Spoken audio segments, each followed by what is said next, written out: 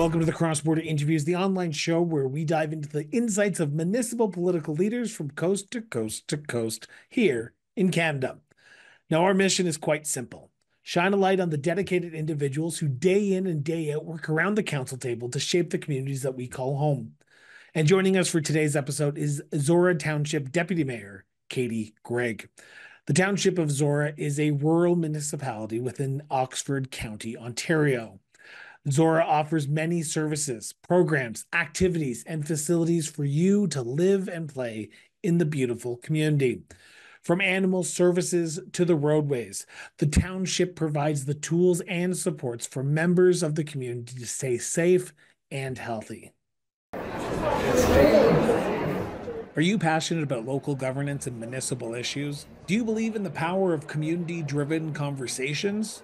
Then join us at the Cross Border Network, where we bring together voices from across Canada to shine a spotlight on the challenges and the triumphs of our municipalities. Well, we need your support to keep the conversation going. Visit crossborderinterviews.ca today to show your support by backing the show monthly or making a one-time annual donation. Your contribution will help us grow and expand our reach, bringing important stories to even more listeners across the nation. Together, we can make a difference. Together, we can amplify the voices of local communities. Together, we can shape a brighter future for all. Cross Border Network, where local matters and your support counts. Visit us today at crossborderinterviews.ca.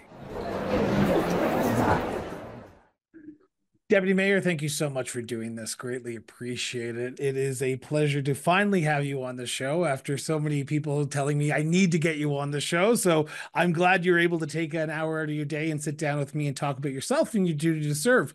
And that is where we're going to start, if you don't mind, Katie. Where did your sense of duty to serve your community come from? Well, first, thank you so much for having me. I appreciate that a lot of my colleagues from around the province have already participated in one of your interviews, and that they've mentioned me. It's been really cool, especially in this term, connecting with women from across the province. So I come from one of those families where I grew up with my parents helping out. So they were not politically involved, but they very much identified areas that they could pitch in and help. And so they did. Coaching our sports teams as kids, helping out on parent council, that kind of stuff. So it was very normalized for me to help out if and when and where you could. And I grew up in London, so I'm from a bit of a bigger city, but moved to Tempsford with my 1-year-old and my husband at the time, and just did what it was that I knew, which was try to get involved.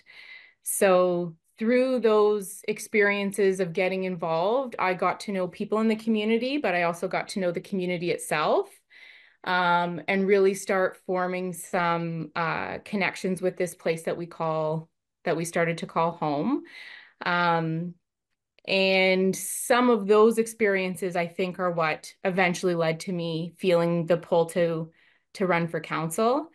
Was it My easy? Was it daughter, easy pull? Was it an easy pull to get you to run for council? Because no. correct me if I'm wrong here, because if I'm not mistaken, and this could be getting into a bigger can of worms than I probably think it should be, but 2018, you run under Katie Davies, and then you get Yes. married, and then you change your name, or you were married and you change your name. In 2022, you run under Katie Grigg, correct? Am I right there?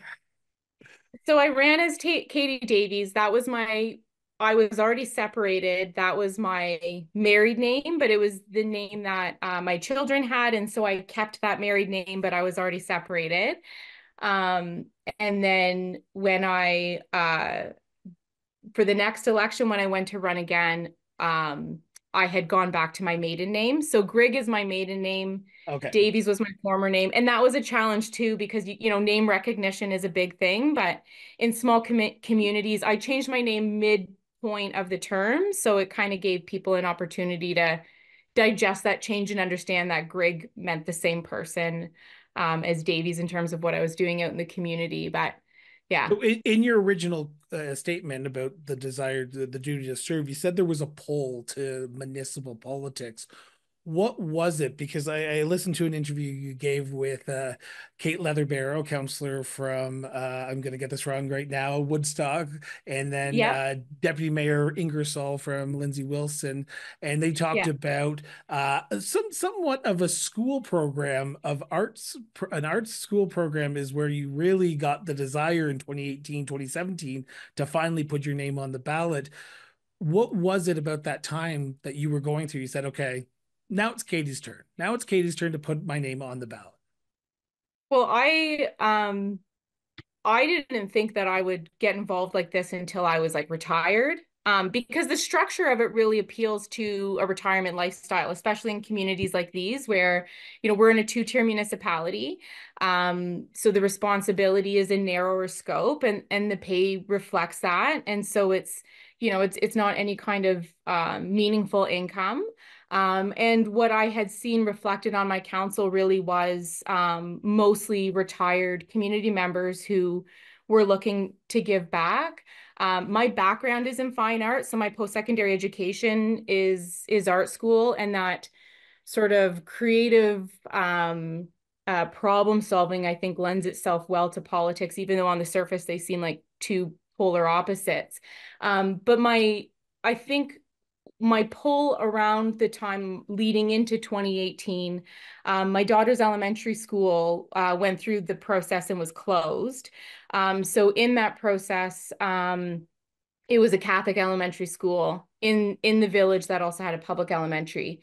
And at the time, I co-chaired the parent council, and I was appointed as the volunteer or the parent rep on that art committee. And so we had representatives from different sectors appointed to the committee to review the school closure. And so our local counselor at the time, Marie Kesey, she also sat on that committee, and she was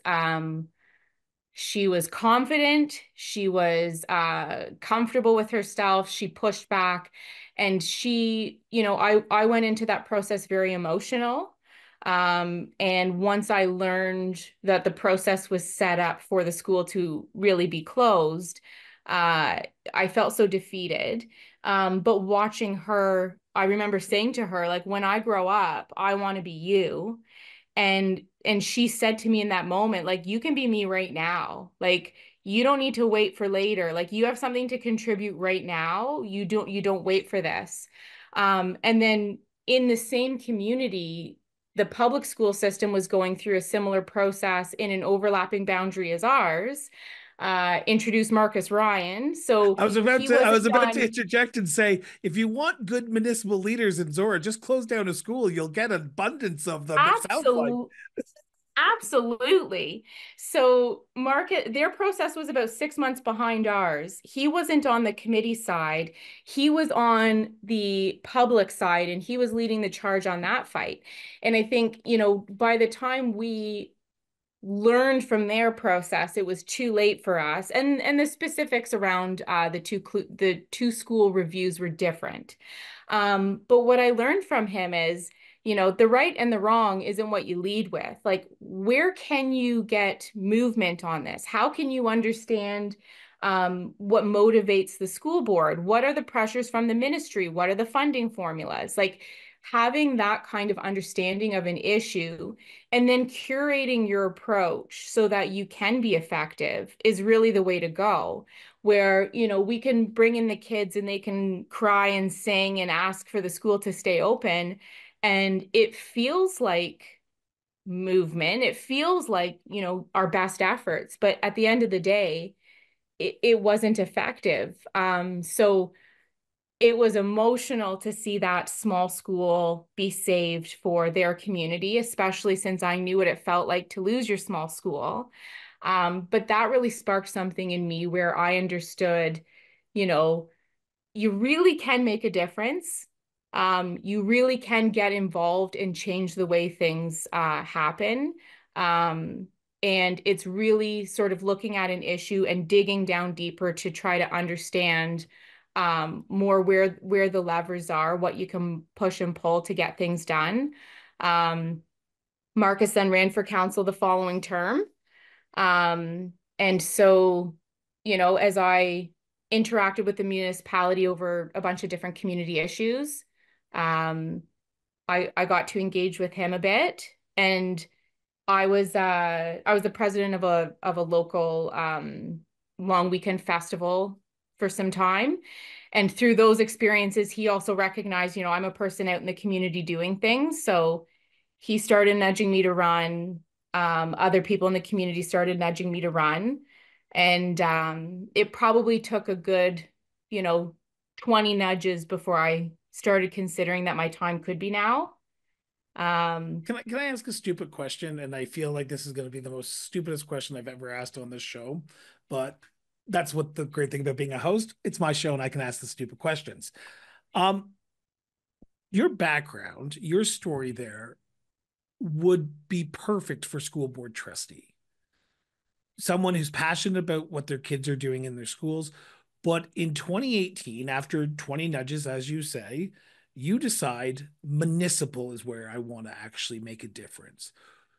Did you ever think of another level of government, or was it always municipal when those nudges started to come down the sort of pipeline? it was always municipal. Um, so our existing elected representative was not going to be running again. So there were a lot of people in the community who had concern around who's going to run. So I think that was the specific role that was put on my radar. I think I also had a better understanding of what I say I have a better understanding of what the role was. I still had no idea what the role was, but I think school board trustees, I think the general public has even less of an understanding of what they do. And so it wasn't something that I had considered. And we also had a couple of trustees who had been elected for many years. So there wasn't, that were continuing to run. So there wasn't sort of that opportunity. Um, where with municipal government, like a lot of my background and what motivated me was that experience with the school closure. But through my festival organizing, I had a lot of interactions with the municipality, applying for permits, renting facilities, that kind of thing. Um, but the other thing is like I moved to this village. I was a stay-at-home mom for 8 years. My husband at the time worked. We had one vehicle, so I was sort of stranded in this small town. So I am a walker of these sidewalks. I'm a bit of a jogger. Um, so, my kids learned how to ride their bikes here. We go to the parks, we use the library. So I very much engage with those municipal service on a day-to-day basis. So I'm equally as passionate, I think, about a lot of the details that sometimes gets me a little bit in the weeds, as I am sort of those overarching issues that have a significant impact on the community. Um, and I think working in both of those spaces best utilizes the skill set that I have to benefit my community. So now we're coming up to 6 years in office. So 2018, you're elected. We're in 2024. We're recording this at the beginning of September. October is when traditionally elections are. Looking back on the last 6 years in office, you talked about how you really weren't, I don't say knowledgeable, but you weren't tuned into what was how the process worked in your statement. Is it what you expected? Looking back on it and going, I wish I would have known this a little bit beforehand to make my transition into public life a little bit easier. Or has it been sort of rewarding to learn as you go along and become the counselor you are today and deputy mayor you are today because you didn't have that knowledge and you're learning these responsibilities as the community is growing? Because I was just in Zorra Township earlier this summer, and it seems like a beautiful community. And I'm assuming it doesn't just get like that overnight. It takes time and effort, and you're growing as a counselor, deputy mayor, as the community's growing. Yeah, so I didn't know um, all of the structure around how this work is done. but I did know my community. And I think when we talk about like what this work can be, I have relationships with politicians from around the province, and their experiences are very different than mine. And a lot of it has to do with your staff, with your colleagues, and with your community. So the things I didn't know about how municipal government works, um, it has been I think an asset to me because I ask a lot of questions and I start from a place of assuming I don't know. So it's allowed for me to be really effective, and best leveraging the resources that we have in the quality staff that we do have. Um, would I have run if I knew how I was going to be faced with the community? I was already out in the community. I already had, it's Calathumpian is the name of the festival that we have. It's a May 2 4 long weekend, 4-day adventure. It's 100+ years running. Every year it's slightly different. So if I told you what it was, it's been different in the past. It'll be different in the future, but it's really just a celebration of community. And through that experience, I already got to know, the range in personalities and people coming out of their homes to thank you for providing them opportunities to get together and celebrate together. I already know, what frustrations can look like, what pushback can look but like. So So can I we don't talk think about there's that for a been second? We talk sure. about the frustration, the challenges, because 6 years, I've asked this to many people, and I guarantee you're the same way. You've come to realize that the decisions you make around that council table are not universally accepted. No matter what you do, no matter how you vote, there's always going to be people who just do not agree with you or how the community is moving forward. How do you balance the needs of the community with the needs of the individuals and ensure that the people who disagree with you are heard? Because you talk about the school closure and how you wish you would have been able to do that a little bit differently and be able to hopefully save that school from closing. Do you look at your experience with those sort of advocacy work around that school and apply it to day-to-day use around the council table and say, if you come to me with a solution, I'll hear it out? Or how do you make sure your community understands the decisions you make? So this maybe doesn't tie back to maybe my learnings or different approach from the school, but um, the the role of an elected official as a representative of the community. I hear a lot of people say to me, like, you represent me, and this is what I want. So this is what you have to bring forward. And, obviously that's impossible because I don't represent an individual, I represent a community, and we have wide range in what we think we want. Um, Hearing from individuals is very important because it helps me better understand what we think we want for ourselves. But the responsibility that I have in my role is to then take that and try to gain a deeper understanding of the issue and the broader picture where, if you implement change over here, how does it impact over here? And at the end of the day, sometimes the work that I push forward is the opposite of what I've been asked to do by residents.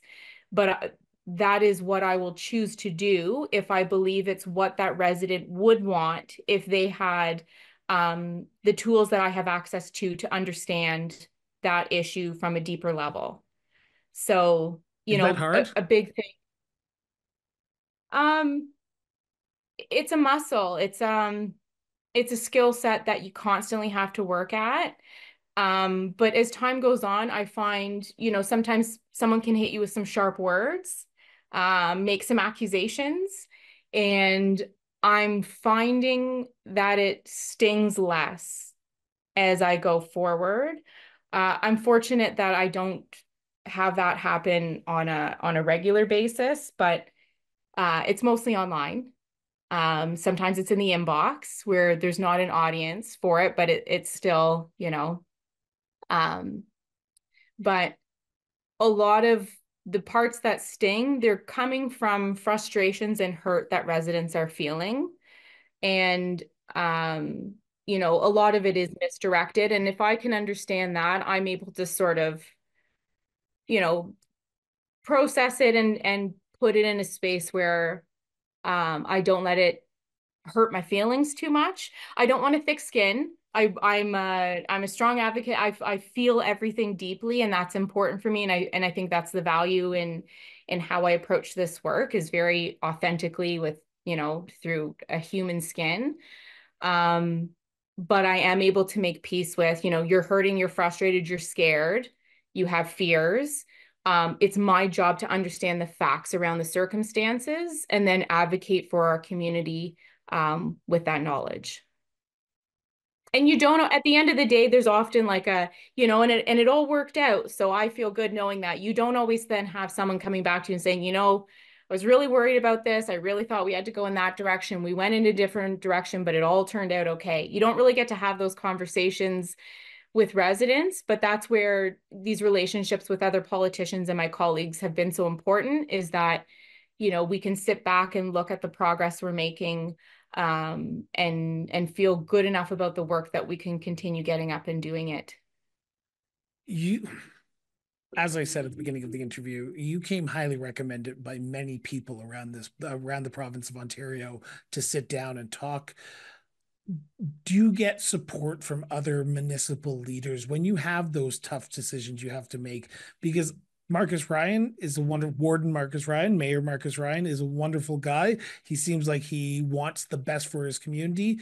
Are you able to pick up the phone and say, Marcus, I have an issue. I need to talk you through this because I need a sounding board? Because I know you have other female politicians around the province as well that you can do that too. Because I know there's this unofficial official group chat that I've been privy to. So Yeah. do you get does it get easier when you find sort of like-minded people who are able to identify with some of the issues and challenges that you have to go through, so you're not so lonely? Because a municipal politician's job can be lonely sometimes. And that was absolutely, yes. So, and that was the challenge during the pandemic. Like any elected official that came in and had, highly controversial issues, and spent half of their term on a Zoom meeting and not being able to make those relationships. Like, I don't know how, I think we lost a lot of them for that very reason. Marcus has been, you know, uh, he has been an incredible mentor for me. We don't necessarily use that word formally, but that is functionally who he has been. So I guess I should also add, I'm just here doing my work for my community because I love it. It's about the work and the community, not about me. But sometimes it is important to pause and talk about what my experience has been, because it is good to reflect that outwards to others. But when I was considering running in 2018, I was itching for some change in my life, and I was considering three things: going back to school and getting my master's in art therapy, or running for council, or growing my family. So there was those three sort of options on the table. And so then when I found out I was expecting, then those other two options I pushed off the table, and I was excited to be expecting a baby. And uh both Marcus and other people in the community said, well, congratulations, that's really exciting. So are you, but are you still going to run? Because those conversations had already started. And I was like, well, there's, like, of course not. That's ridiculous. And okay, but why is it ridiculous? And so just kept that conversation going. So small rural municipalities, or township, is under 9,000 population. I came into an all-male council. Marcus was the youngest one, and he's a decade or so older than I am. So, they put a change table in the washroom, and accommodations were made, and I actually gave birth between election and inauguration. I had a 2-week-old baby at my first council meeting. He attended meetings, every meeting for the first 6 or 7 months. And then from there out, he still sometimes would come. I'd breastfeed him in council chambers, get my work done. There was no distraction. I would bring a childcare provider that could take him out into a different space in the building if he was noisy. But he sat in a bouncy seat at my feet um, for my first meeting. And that all worked. It it worked. does he have the political bug today? Does he know Oh that my mom is gosh. deputy mayor? He so he's in grade one. He's almost 6 years old now. He likes to clear all the leaf debris that accumulates in the stormwater drain and down the curbs. And he's a drainage engineer in his head. He's clearing it all out. And he got his dad's a musician, and we got him a karaoke microphone for Christmas a couple years ago. And we're like, oh my gosh, just like your dad, like you're going to be a musician like your dad. And he uses the karaoke microphone to conduct council meetings. So I have always taken him to the office. Outside of meetings, I'd bring him in so that I could work. And I would be talking to Marcus about an issue, and I'd be bouncing the baby, and we'd be talking about whatever the issue was. And then Marcus would just, he was a stay-at-home dad leading into council. So he would just sort of take the baby, and he would, do this so that we could continue talking. And he really helped share that load. So um, he was very supportive in helping me get there, supportive in, especially in those early months of me learning the steep learning curve, but then also having, those changes in my personal life. Um, and then has been a sounding board for me all the way through. He prefaced the beginning of that working relationship with, I'm going to tell you what I think, but I have no expectation that you're going to agree. Do not ever feel pressure. And so, quickly we were able to drop that, where now when we call, we make use of every second, where it's like, okay, so this issue, like this, did you read about this? Did you hear about this? Okay, back forth, gone. Um, and it meant so I'm much. gonna interject for a second. Okay, FYI, I know we should be on to segment two right now, but I find this conversation fascinating. sorry. No, because I think this is an important question I need to ask. Because last year there was a rise in social media and online news reports from, I believe it was the Yukon. Don't quote me on the exact territory here, but a female counselor gave birth to a child, and there was concerns that the child would distract from inside the council table. And people from social media, which we all know social media is not something you should rely on, but it's there as a tool. People on social media say the woman shouldn't be there. If she wanted to have a kid, she should just go away. You did it. You had a kid and you were counselor literally 2 weeks later. What advice would you give to that mother, to that person who's thinking, I'm going to potentially give birth here, but I don't know if I can be a counselor, a mayor, a deputy mayor, a warden, as well as be a mom? You did it. What advice would you give to that next generation? Because elections are 2 years away in Ontario. So I'm always mindful of the encouragement that I give to others, because I think it's important to acknowledge the amount of support I have. So I have a lot of support at home. I have a partner who is incredibly supportive of the work that I do in the community, who is a hands-on parent, um, uh, who supports me in all of this. So if I didn't have, the neighbors and family and partner around me that I do, I could not do this. I have the support of the mayor. He has approached this and set the tone for what the conversations are around having a baby in council chambers.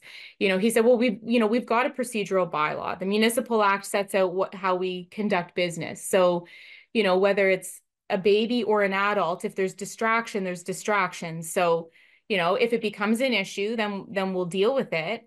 But that was my responsibility. We all have a responsibility to conduct ourselves appropriately in these roles.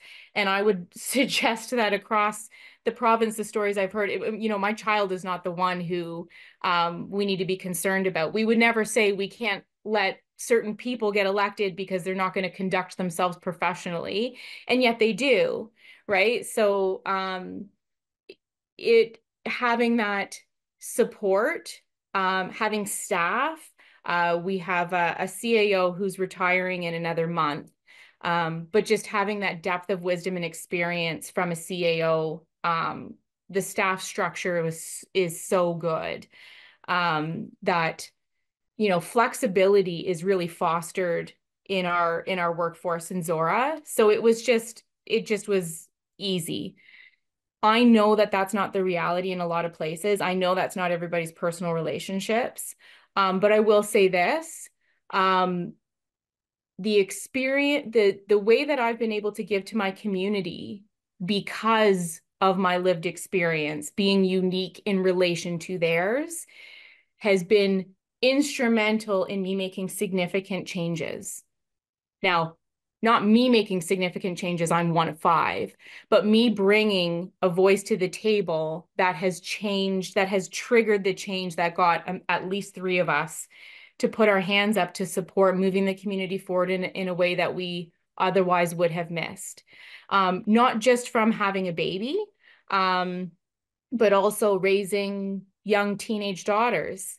It has absolutely influenced the work that I've done. So, we just recently opened a new municipal office. We started working out of a Beautiful. new office, which is a whole story on itself, how that came to be. And I'm not sure what you talked to Marcus about. I don't know that I think that was a different sort of direction, but that was a whole cool redevelopment thing that we got involved in. But we Well, ended up, I made sure I stopped by it when I was in Timsford did earlier this. you? Yes, and I spoke to some construction workers who were. I'm not sure if it looks like it's an outdoor shake shack. It's a hot dog shack. There's something. There's like a little facility right across the road from it because It's the like an immobile food truck. It's like a yes, stationary food truck. It's fresh or oh shoot, good eats, something. but It's a it fry truck. And but there was some what people did you there, and eat? I didn't eat anything because my husband and I were driving around, and I asked some of the people, and I said, "Oh, what's that building?" Oh, it's the new city hall. Isn't it good? It's like, okay, someone's excited. So it was that um I'm jumping back and forth. Sorry. This Are you happy enough with the this is perfect. I love this okay. conversation already. Feels like Okay. we're old friends So there, Katie. So in behind the office is 120 acres of development that is still in the planning process, but is just about to come to council, and it's super exciting. But it was a farm. It was a turkey farm that historically it was really the reason that this village grew. The village grew around this farm, and the farm was the main employer. So it turned into this big turkey processing plant. It was Cold Springs. It was Harvey Beatty built it. Harvey Beatty has been gone now for years, but is really foundational. He's on our street signs, and we've got the Beatty Room as one of our halls. So the village really grew around this farm. Well, then over time, it sold to Maple Leaf. The needs of Maple Leaf changed. They weren't retrofitting the existing aged infrastructure. So they ended up building something entirely new, pulled out of town. And so, there's obviously a huge tax revenue loss there, but also the impact on our local businesses. People aren't going for lunches in town anymore. And it was built with significant wastewater infrastructure capacity for the operation of the facility. And it's within the village boundary and within the future growth, anticipated future growth. So what what the previous council looked at, which is very bold for a small rural municipality, they looked at purchasing it. What would it look like to purchase it? What could we do with it? And it was the purchase and sale was used as a tool to help guide the direction of the development. And so I think it was early in my first term that we actually got into the paperwork of it and sold the property, purchased it. I can't remember if the purchase happened before or after I got there. But then we put it out for proposal and said we will accept proposals that meet this criteria. And what we were looking for was something that would be a healthy community with some range. We wanted some commercial development. We wanted a range in housing style. And that would, the commercial development, like we're very close proximity to larger cities. It's very easy to function as a bedroom community.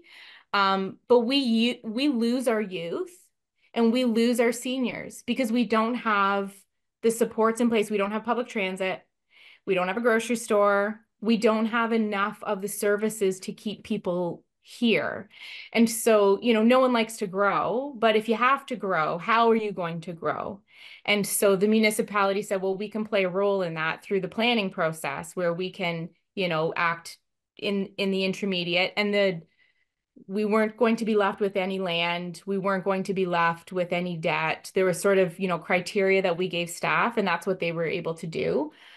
Um, Fortunately, just, luck, the timeline for this also aligned with the increase in value of land. So by the time, we did all the environmental remediation was complete and paid for, by the time we finished with all the land swaps of the deal, we had profited over $1 million. So we were able, so like, I mean, you can't duplicate that. That was just what it was. I mean, I'm sure there's the ability to profit some, but we had significant profit. And then we had some other land that was surplus that we sold. And then we had our old office. So in the end, we were able to take those one-time revenue sources and invest them back into not only a new municipal office, but an 88 space childcare facility, which is outside of our jurisdiction, which sometimes is a challenge. You don't want to do more than what your tax base is set for. It's irresponsible, or it can be irresponsible to take on responsibilities of other levels of government. But I think that's where some of my experience of being a new mom on council, to loop back to your previous question, that childcare center had full support of council. But I do think that my lived experience helped me understand just how important it is for access to childcare so that the community can participate fully, right? So we were able to achieve, so we've built the building. We're not providing the service, we're leasing to YMCA. So they're providing the service, and the ongoing expense of the building is covered by that lease agreement. But we were able to invest that one-time added revenue stream into building it. And it was financially feasible because the construction costs were so much lower because it's a co-build. We share on the inside, there's nothing that goes, like everything is completely separate. But we share that wall and that roof pitch and all of that, even the land needed. We've needed less land because we don't need those setbacks for each structure, right? So all of the good things, I mean, there's a lot more that I can talk about for that redevelopment site.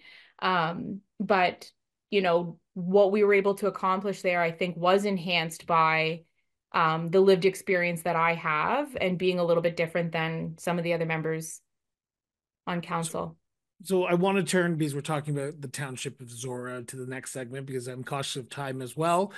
And before I start this line of questioning, as I always do, I'm going to say this. This is a conversation between the deputy mayor and myself. This is not a motion of council. This is not a direction of council. This is not a policy of council. This is her opinion and her opinion alone. That being said, it may line up with what's going on at council, but again, it's her opinion. With that being said, deputy mayor, what do you believe is the biggest issue or issues facing the Township of Zorra today as of recording this interview? You already talked about some, but are those the big issues? I think municipalities are facing massive issues across the country. And I think it's important for us to remain aware of those. We've in the last couple of years, we were kind of protected from a lot of the homelessness, the addictions issues. Because we're such a small rural community, we were sort of protected from seeing that. But two pieces. Number one, we are starting to see it. So it is something that we're having to discuss. We don't have a large direct role here in Zorra in terms of response, especially in the two-tiered structure. Those service deliveries are never going to be in our community. They're going to be in the larger urban centers like in Woodstock. But it is important for us to understand what our counterparts at Oxford County are dealing with, and our neighbors in especially in Woodstock, but in Ingersoll and Tillsonburg as well. So well, those big issues do have impact on us. We don't have a lot of direct interaction or responsibility in them, so they're not the change, or they're not the challenges that most communities are facing. Personally, I think the biggest challenge that we're facing is change. And uh, it's it's the challenge is finding ways to grow in a in an where we can be responsible, fiscally responsible for the types of choices we're making around what kind of community we want to be tomorrow. And so my background really comes from, like, what has brought me to the municipal table is really, I love connection in the community, that strong sense of community. It enables people to step up and volunteer, to contribute. Bylaw issues are more manageable when we get to know our neighbors and build relationships and want to help out with each other. Our tax pressures go down when we have a community that is healthy and able to actively participate. And I think growth really challenges all of that. Um, and so, there's a lot of resistance to change. So what does that change specifically look like? It'll be a planning application. It will be, we had a presentation from a wind farm company about potential wind farm coming to the area. So as much as the key issues right now might be wind farms, might be specific planning applications, um, my understanding of the actual biggest challenges are the challenges around how we respond to change, Well, in a way that is not. how do you respond to change in a sustainable way? Because I can imagine that you get presented with a lot of change overnight. At every single council meeting, there's probably always something that needs to be changed in the community. That's what bylaws changes are for. That's what planning development's for. That's what wind farms are Yeah. for. How do you, and you as the royal you, as council you, work towards a sustainable change that the residents will be happy with, knowing, as we talked about in the earlier segment, not everyone's going to be happy with change. So there is no everyone's happy, at least not right out of the gate. It might take some time for them to understand what they're okay with or not. I think when new ideas come to communities, there's a certain percentage of those new ideas that can reasonably be implemented in the type of municipality that we have. A lot of people come from places that have very different tax revenue streams. So for us, like, we're a rural municipality. So for listeners who, I don't know the level of detail you pay attention to stuff, but like when people pay their property taxes, a residential property tax, agriculture properties pay a lower percentage than commercial properties pay a higher, industrial pays higher. So when you have larger cities that have, like, that's the value in all your commercial and industrial development, is those are revenue streams to fund the infrastructure supports in those communities, like, say, public transit. But because we have a provincial policy statement that protects our prime agricultural resources, in theory, in practice, sometimes that's a little challenged. Greenbelt scandal. But I wasn't didn't going to say it. say I it. wasn't going to say it. No, I I wasn't wasn't going going to to say say it. But who we are as a community and who we are as a council, we really we are a rural community. We value our farmland is some of the best farmland in the country. It is our prime economic driver. It is our identity. Protecting that farmland is very important to us. But it also means that there's some restrictions on what those tax revenue streams are.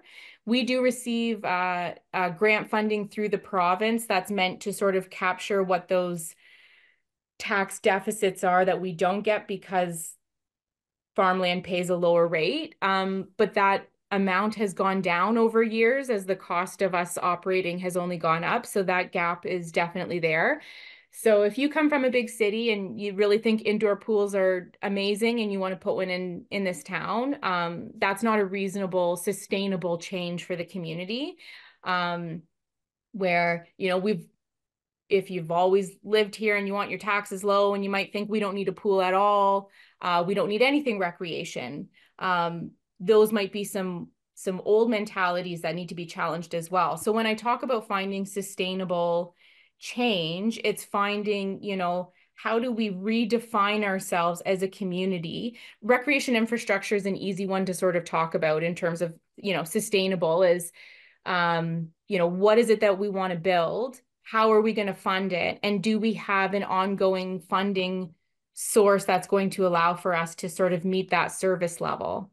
Um, and hearing sort of the voices, how I think how we as a council look at it, but definitely how I look at it as an individual member of council, is I think it's really important to understand and honor the history of Zorra Township, this space, and then look at what new ideas can be brought in and integrated to enhance it.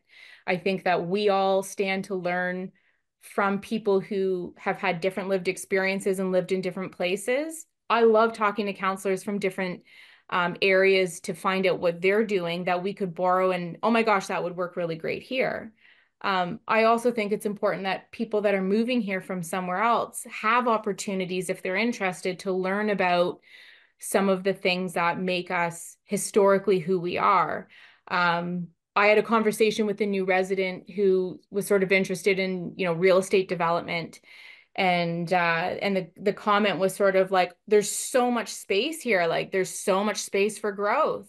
And it's like, oh my gosh, let me tell you why I don't agree with that. Like, that 120-acre redevelopment is a wonderful thing because we're going to get some good density in there, because the farmland on the other side of the growth boundary grows the best crops in the province. So, when he's looking at that field, he's seeing opportunity for real estate. And so that's where sharing some of our roots as a rural community is important, that, in having those conversations, he has the opportunity to learn some of the values of the historical community, but also we have something to learn from him. So that's the balance, and sort of, I'm thinking more like the funding sustainability of how we move forwards. What's the right service level for communities like ours that are restricted in what our tax levy, reasonably can be. We talk about challenges a lot, and every municipality, whether they be a lower tier municipality like Zorra, or upper tier like Oxford County, or a large city like the city of Toronto, they all have their challenges, but they all have things that are going right for them. And I often forget to ask the what's going right in your community question, but I want to ask it now because I was there. It is a beautiful community. It is one of the most gorgeous. It's so nestled away. You don't even think you're going to see something beautiful until you arrive. And when you arrive and you go down the valley and you're like, holy crap, where have I just gone? Because it feels like I'm in like Stars Hollow from Gilmore Girls. That's how I felt when I was driving through it. So for you, what is the thing that when you look at the challenges, they can get semi erased by what's going good in your community? What's the thing that you are so proud of that when you go to AMO, when you go to Roma, you just boast like there's no tomorrow? When I go to Roma and Amo, I'm boasting about the childcare facility, our flexible workday, our incredible municipal staff because of the environment we've been able to foster, the healthy debate that we have at council because we have respectful disagreements with colleagues that, that we eat lunch with. Those are the kinds of things that I share with politicians. But I think really the thing that we have right as a community is really the people. That's the part where sort of it builds right up here for me. Like it's, we have incredible people that rally together and look out for each other. And I'm sure that's what everyone says about their communities, but it is absolutely true for Zorra Township. We have, this tiny, tiny little blip on the map called Harrington. And it's this like, it's so tiny. Like they don't, it's so tiny. They have a grist mill. And there's this group that has come together to protect and reserve the grist mill. And they've documented the history and they open it up to the community. And it's just this beautiful grounds. There's there's a pond, there's a trail, there's some green space, there's, all the birds. And it's just this beautiful little space that you can enjoy. And the reason you can enjoy it is because the community rallied and organized and their ongoing work to protect what it is that they love about their little corner of Zorra. And it goes, down here in Tempsford, like we have the Tempsford Lions Club. There's 70 plus members in this club, and we're just, in a village of under 3,000 population, and they do nonstop positive for the community. And they're the Tempsford Lions Club, and I think, historically, that boundary really was where they served. But there's no Lions Club in different areas within Zorra. So I've noticed in the last, 5 to 10 years, they've really expanded that they're participating all the way across Zorra Township, and benefiting all of our communities. Um, we love the things that happen in our corners of the township, and so we participate there. But then it's hard to have volunteers because I want to participate. I don't want to help at this thing. And so that's where, the Lions will go and help out in Embro at something, and then Embro will come and help out in Tempsford. Um, our volunteer firefighters are just, highly trained. People don't realize that they have all the credentials of a full-time firefighter, and they do that work in the most challenging way because they're out in their own communities, seeing their own friends and family. And their compensation is nothing. It is, 14 cents, and on they go. And I've since getting on council and realizing all of that structure, it's like, I don't know how we have people continue to step up and volunteer. And it's because of the people. There's that camaraderie and we look after each other. And I think that's the piece where the responsible growth is so important to me, is being able to protect those connections and grow them as we grow as a community, so that everything that we love about Zorra only grows as we grow. I want to turn to my last subject, and you've mentioned a bit of it already. It seems like you were prepared for this interview by Oh, listening to other. I want to talk about tourism, and like I said, I've been to your community. It's beautiful, but what are the hidden gems that I missed that if I potentially would be coming back in, say, oh, I don't know, November of this year, because I have an event in just Niagara area. What should I be coming out to Zorra Township to see besides continuous to see the go see the grist mill, because I'm a sucker for a grist mill no matter where you are. So our tourism is through Oxford County.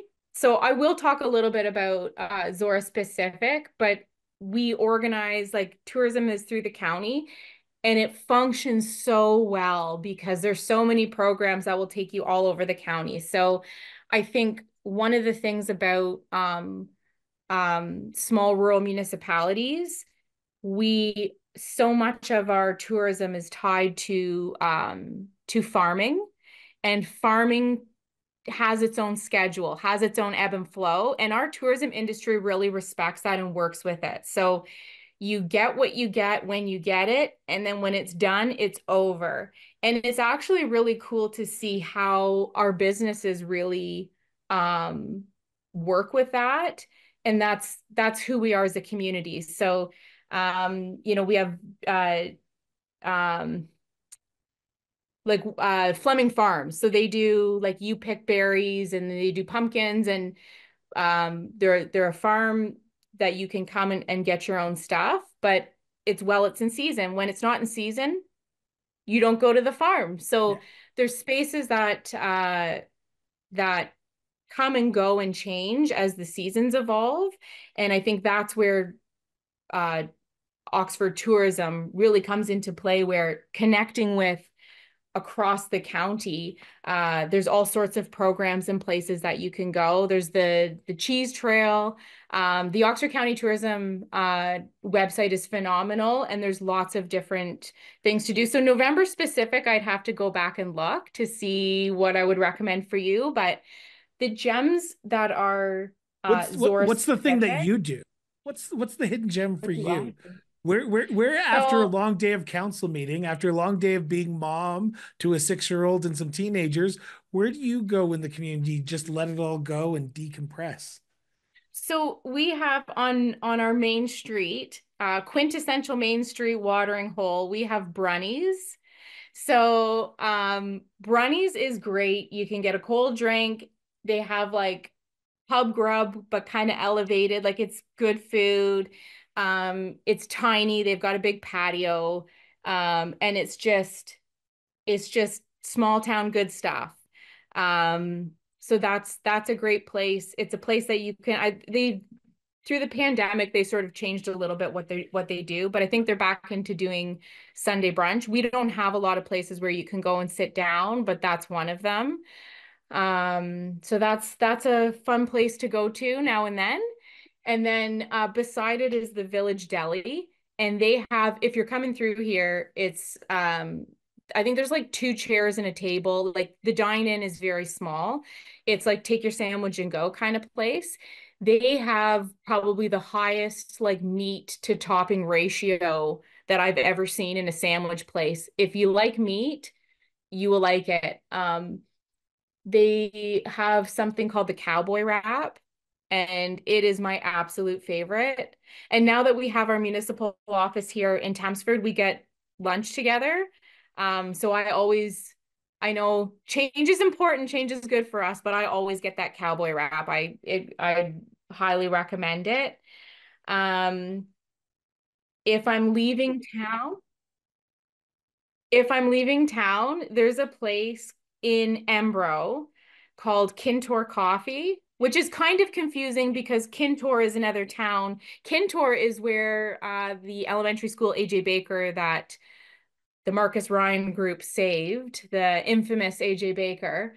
So that's in Kintor, and that's where the coffee business originates from. Is that's its namesake, but it's located in Embro, and it's a fantastic little community meeting space.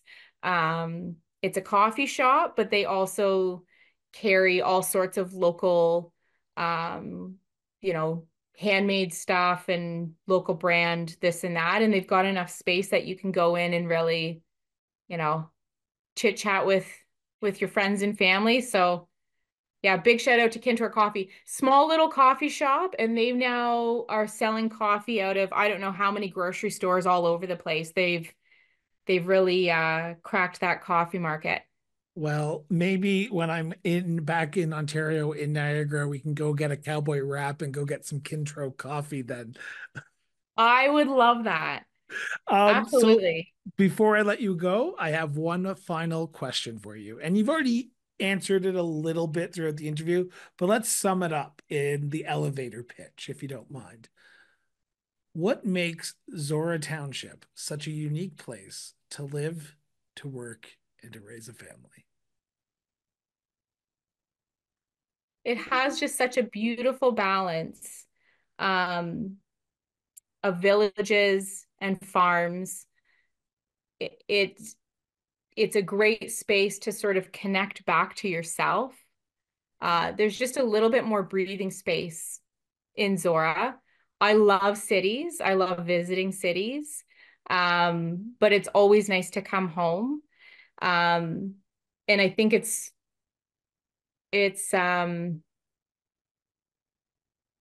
yeah, it's hard for me to pinpoint because it's something that I have grown so much emotional attachment to.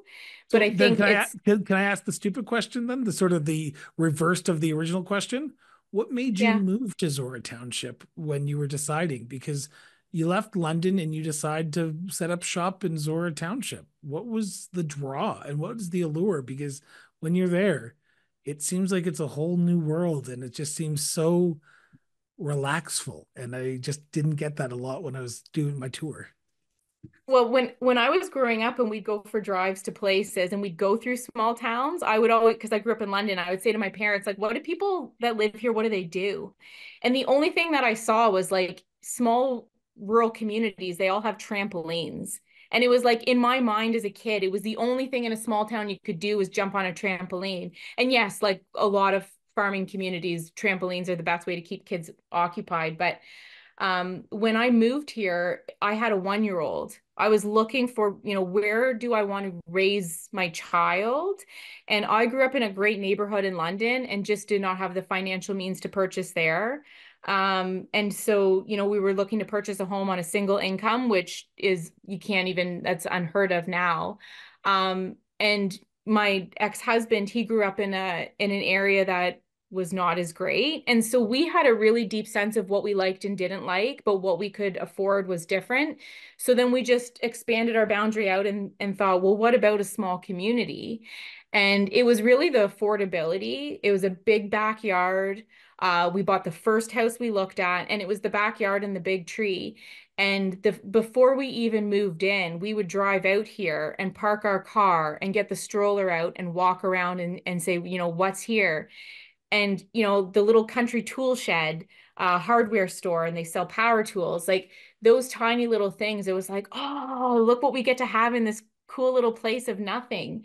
And then I ended up spending multiple years at home full time with my two daughters, and without a vehicle. And it's like, yeah, the trampolines are here, but like there's the river, and you can go to the dam, and you can collect rocks, and you can go to the park, and you can, and it was really like there's so much space. It's hard to meet people when you're new to a small town, but there's so many spaces that you can start building relationships with the community and with the people that live here. And what I love about it now is I go out front, and if someone drives by, they're gonna put their hand up, and who is that? And that you go to the post office to get my mail at the post office, and I'm going to run into someone, and that sort of cheers feeling of your home. And I think that's because that's what I love so much about here, is feeling like I belong. That really guides my work on municipal council. I want everyone who lives here, whether they were born here or moved here yesterday, to feel like they belong here, so that they can enjoy living here as much as I do, and then hopefully also contribute. Speaking of the hand wave, I got a few of those during my time in Zorra, and I'm not sure if they thought it was just some other random person in a car until they saw the Alberta license plate. But I got a few of those hand waves, so yes, you do get that in small town Zorra Township. Yeah. Deputy Mayor, I want to thank you. This has been a wonderful, wonderful experience. I'm so glad we were able to connect. I'm so glad we were able to sit down and chat about yourself and to chat about the Township of Zorra. I feel like we just scratched the surface. So when I'm back there in November, let's continue this conversation and just add a little bit more personality into it, because I feel like unscripted, we could just go for hours. Oh my goodness. I think so. Sounds good. Once again, thank you so much for tuning in for another great episode of Cross Border Interviews. Now, we hope you've enjoyed today's conversation with one of Canada's municipal leaders making a true difference within their own community. If you haven't already, make sure you hit that subscribe button so you never miss an upcoming episode and a great conversation with another municipal leader. Your support helps us to continue to grow and bring you these important conversations like you heard today. So until next time, stay connected, stay informed, and we'll see you here on the Cross Border Interviews. Till then.